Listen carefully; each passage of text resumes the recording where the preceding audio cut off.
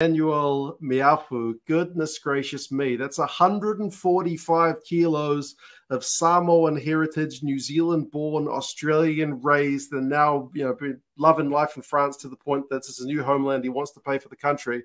He's a big unit to be excited about. He's a big boy, right? He's a big boy. It kind of fits the profile of the locks that I like to choose here. They normally have a real big, heavy lock, and then they have an athletic lock. And then the back row, they choose a jumping option in the back row to compensate for the extra weight that they put in the second row. Meafou's something different, though. Obviously, standing over 2 meters tall, as he said, 145, that's program weight. So we know that he's definitely heavier. We know he's definitely heavy. He's eaten more bread and drank more wine and eaten more cheese than that probably program weight suggests, right? So he's probably over 150. He's a huge man. He's got great offloading skills. Obviously, a big man to bring down, extra ballast in the scrum, and more defense and more attack. It's obviously a potent weapon as well. And